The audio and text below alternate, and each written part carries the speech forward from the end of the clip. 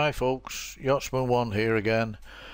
This time we're on tutorial 6, which covers adding audio to a basic slideshow for beginners. Audio is 50% of the enjoyment your viewers will get from seeing your slideshows. In the old days of silent movies, they even had a piano player to enhance the shows and build up the tension in the audience. Audio is a very important part of audio visual. Right, there are two basic ways to add audio to your slideshow.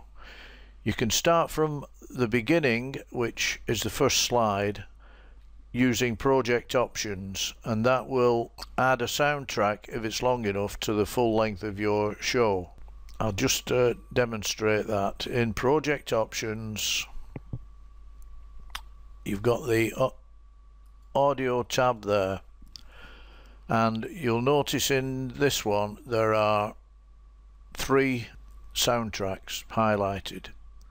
This one here I put in on a previous test of this show. I was having trouble with the microphone, so I'll just delete that one. These are the 2 working audio files for this particular show. If you want to add a soundtrack, you should have that placed in your project file along with your pictures, so you should have your sound files in there. Now there are quite a few different types of sound file.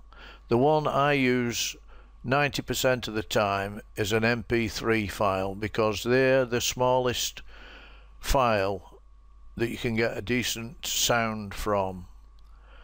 There are others such as WAV files, WAV.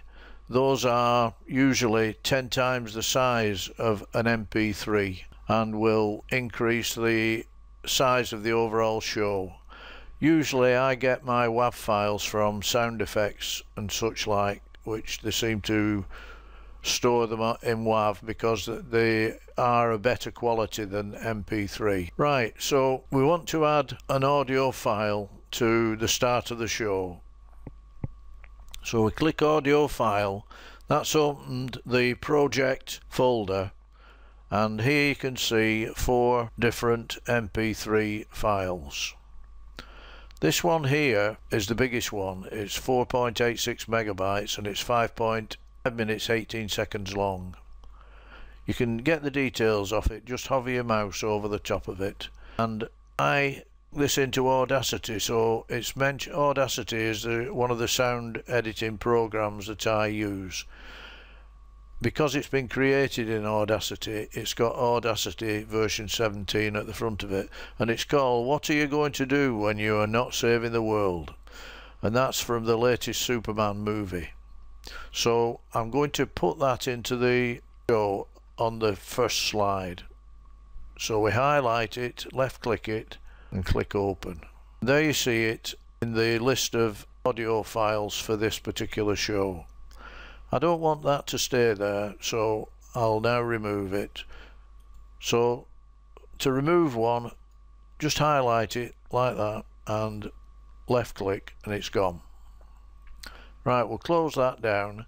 Now say you wanted to add a voiceover to a particular slide, like say that one where you've got Huntsman and the Hounds. You might want to add some sound effects or a comment, an audio comment telling your viewers what's actually going on in that slide. So to add sound to that slide, go into slide options. Down on the middle here you've got add audio file. So click on that, and again it's opened the project folder where all my sound files are stored. All my sound files for this particular show are stored. So I'm going to click on a small one now, which is part of this particular show. Click open. There you've got it in the box there. When you open slide options, you see URL in that box. It means you've got an audio file there. I'll just remove that, and I think that's about enough to take in for this particular session. So click on OK, and we'll end it in the usual manner, the closing credits. This is Superman 2.